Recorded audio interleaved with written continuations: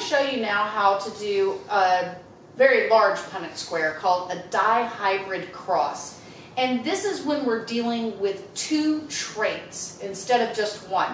Now remember, when we had done our Punnett Squares long time ago, we would be dealing maybe with something like hair color. And brown was dominant and blonde was recessive. So say the dad was BB, he had brown hair, and the mom was like so. We're just dealing with one trait, okay? So, you know, then we go and we fill it out, and then we figure out what the offspring was. But that's just for one trait, hair color, okay? Now we're dealing with two traits. Let me show you how that's done. Now, Mendel did this with his pea plants, and what he determined was that there were round peas in the pea pods, and some of them were wrinkled and not round. And then he also noticed that some of the peas were yellow and some of the peas were green. So he saw that round tended to be dominant, okay? Dominant. So wrinkled was recessive. Then he saw that green was dominant and yellow was recessive. Okay. So these were two traits that he would see in one pea. Some would be round and green, that would be the dominant ones. Some might be round and yellow, some may be wrinkled and green, some may be wrinkled and yellow. Different combinations, right? Well, how do we put all of this into one big Punnett Square? Well, we have to draw one big Punnett Square. Okay. So, this Punnett Square is going to have 16 squares in it. Yes, that's 1, 6, 16. Seems like a lot, right? So you got to split it into 4s, right? Okay, so here's our Punnett Square. Now how do we fill it in? We're going to say that we have one pea that is round and green, okay? And this pea is also, it's actually going to be homozygous dominant for both. So its genotype is going to be like so, all right? So remember, you have to have two alleles, right?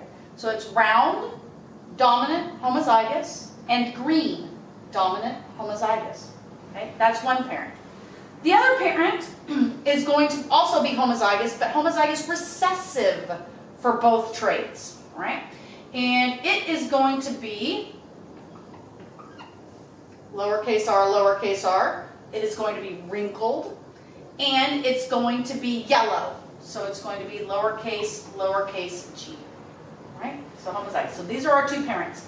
Now we have to put them on the Punnett Square. Well, how do we put all of this on the Punnett Square? Remember, we're doing two traits at a time. So two alleles have to be in each square, on each top square, instead of just one. Remember, before we would split them up and there would be a trait here and a trait over here, right? But now we're all split up with two different traits. Here's how we're going to do it. Remember that each parent can give one allele. So we have to figure out what those different combinations are. This parent could give this capital R here, and if it did, then it's got to give one of these. Well, guess what? It only has a capital G it can give. Okay? This, and maybe it was this one, right? This one could give this capital R and this capital G. This one could give this capital R and this capital G. And this one could give this capital R and this capital G. Look at that. They're all capital R, capital G. But that makes sense because there's only capital R's and capital G's to deal with.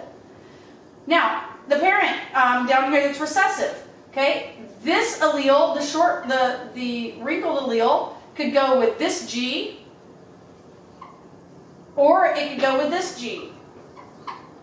This wrinkled allele here could go with this G or this G.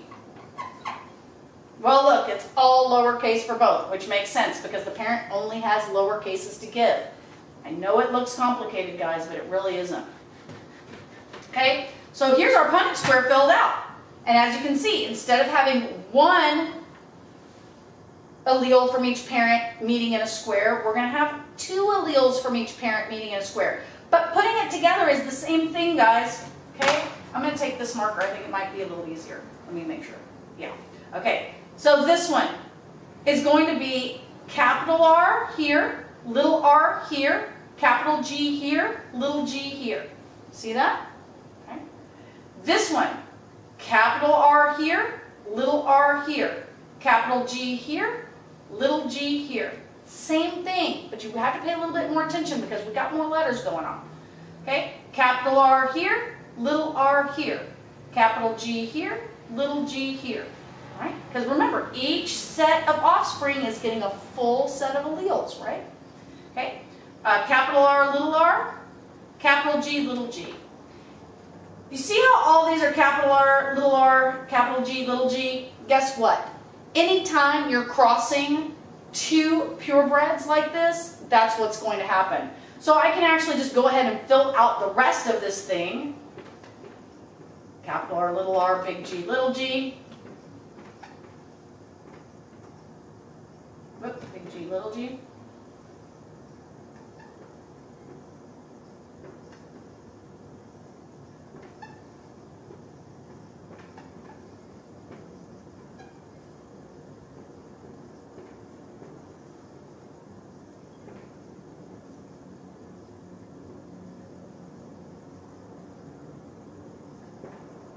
Boom, and let's make sense. Let's double check my work.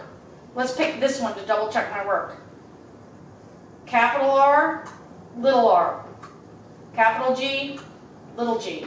See that? Okay. All 16 offspring from these parents are the same exact genotype. They're all capital R, capital G, little g. They are all heterozygous for each trait. Heterozygous for shape and heterozygous for color. The phenotype, okay? We have a dominant allele here, so it's got to be round. And again, for the color, dominant allele, so it must be green. Every offspring is round and green, but they're heterozygous for the traits.